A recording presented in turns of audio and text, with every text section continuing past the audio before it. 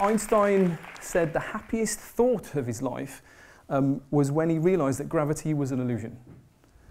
He realised that time and space weren't flat, and that tangible objects warp themselves. Tangible objects warp space and time around themselves. For Einstein, this was an epic win. And for gamers, you'll know what that is. I'll introduce that in a moment. So this way of thinking for Einstein resulted in his general theory of relativity. And Sarah McGonigal, she introduced on TED the concept of epic wins, which are their outcomes so extraordinarily positive that you don't realise they're possible until you've actually achieved them. So I don't think Einstein was quite thinking what he was on the verge of discovering or inventing. But in order for Einstein to come up with this great concept, he went to great lengths of examining many innovations as a patent examiner within the patent office. And then he shut out all the noise in his life and imagined himself riding on a beam of light. Now it's pretty cool. So that's how he came up with the theory.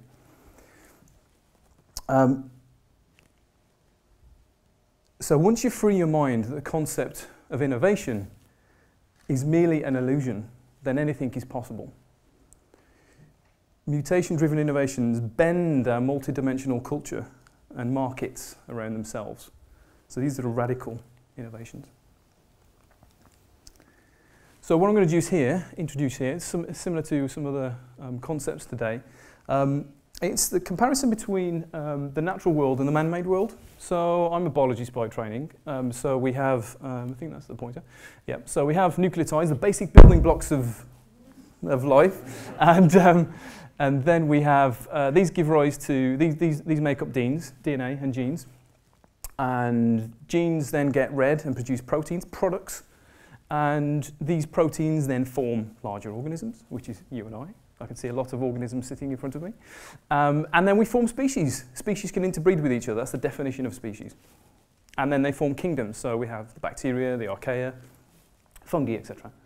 So all I've done is compared the two. I think there's a nice analogy between this and man-made and the knowledge creation. So we have the tacit knowledge, the stuff that's in your head that walks out of the room at the end of the day, which gives rise to codified knowledge, things that are written down into a patent application, for example, or a specification of a product. Then these codified pieces of knowledge get converted into products that we see and we feel every day. These are housed within organisations, whether it's a private company or a not-for-profit organisation. And then they form industries. And I've kind of said that that's a species because they interbreed with each other, they trade with each other. They pass on knowledge between each other and form new companies. They merge, acquire each other. And again, they give rise to the greater economies.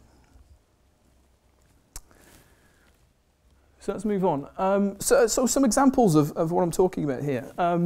So in nature, you typically get random mutations within the nucleotides and the genes and the base pairs. And you also get replication errors. When the DNA and the RNA are replicating, there's errors in those mechanisms. But there's also repair mechanisms for those errors as well, but you get errors in those too. And then you can get induced mutation, which we're probably more akin to what we know, chemical mutation or radiation, such as UV light, so wear sunscreen.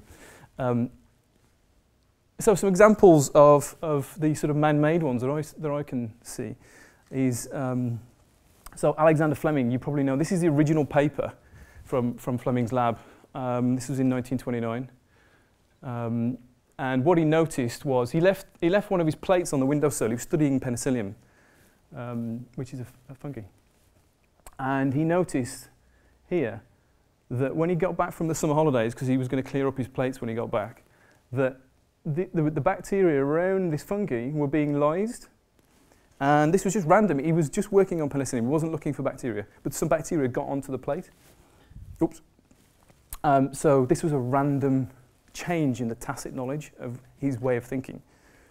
And obviously that results in antibiotics. The other one is example from the Royal Mint. They produced 250,000 coins, 20 pences, in 2008, where they forgot, or they used the wrong machinery from the previous batch, and so they were replicating the coins, but just using the same machinery, but they forgot to change the machines over, and they didn't put the date on. So these 20p coins now, if you find one, they're worth a lot more on eBay than the face value, but they're still tender, so you can still spend them. And this is a sort of an idea of more induced mutation. So this was a session we had at Colworth Science Park, which is not too far from here, during the summer of last year.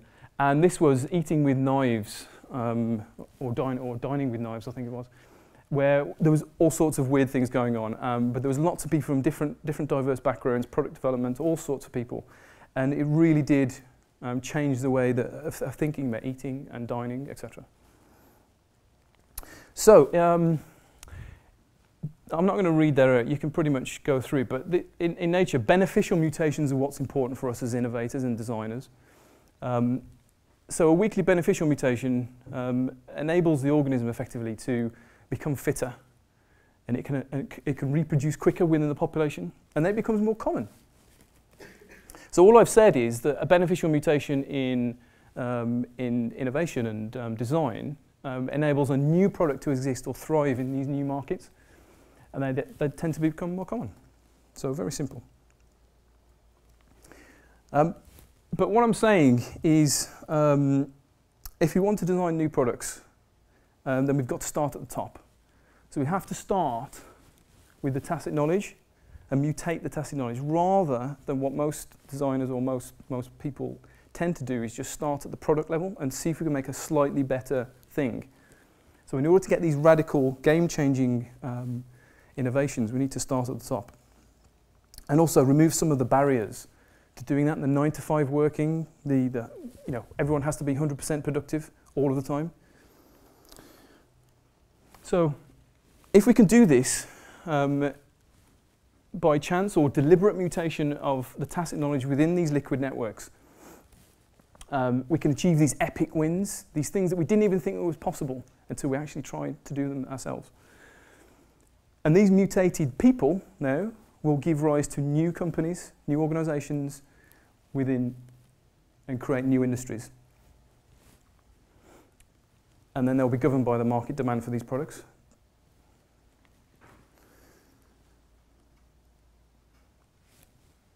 So a few examples of these. I didn't get the copyright on these images, so I can't put them up, but you know what I mean. So Lee, or Lido Lacoca, and Donald Frey from Ford, I think it's the 50th anniversary of the Mustang this year, and they created the Ford Mustang. Excellent. So two people coming together from very diverse backgrounds, they generated the Mustang. Very innovative design, not the motor car itself, but the design. And then Jonathan Ive and Steve Jobs, when he went back to Apple to revive it, the first product that arose from that relationship was the iMac. Very distinct design and change in direction for the company. And also gaming, working hard, building strong relationships within the things that we're doing. This was the session we ran in Auckland about 5 or 6 days ago. And this is a product that we've created.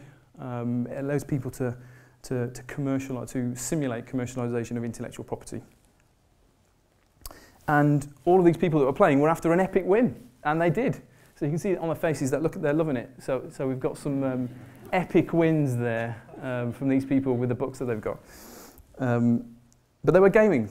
They turned up thinking, oh, we're going to play a game for 3 or 4 hours, but actually they really got into it and really enjoyed it. So how do we change? How do we go from what we used to do to what we need to do? Well, first of all, we need to game in liquid networks. We need to recognise that mutations are not always bad. So you've probably seen X-Men, and they're always thinking that their mutations are very good. So an example here, this is an exhibition at the V&A Museum in London. So we've got some various interesting mutations that are not bad, they're good, they're interesting. We need to enable tacit mutation. We need to remove the barriers So this is the Berlin Wall again, 25th anniversary of that wall coming down. That stopped the movement of people, culture, thoughts across two boundaries. And also our school and education system typically weans us off gaming and playing and into uniformity. I think Jonathan hinted at that earlier. We need to record and analyse these mutations. We can't sort of, if a mutation often comes up, we don't record it, we don't look for it, we sort of sweep it under the carpet and say, oh no, forget about that. That's not useful. But actually it probably is, probably the most useful thing that comes out of the research or the development that you're doing. You need to warp the world around these mutations. You need to make it fit around. Often these radical innovations are not quite ready for the consumers yet. So you need to prepare the market, prepare the audience for them.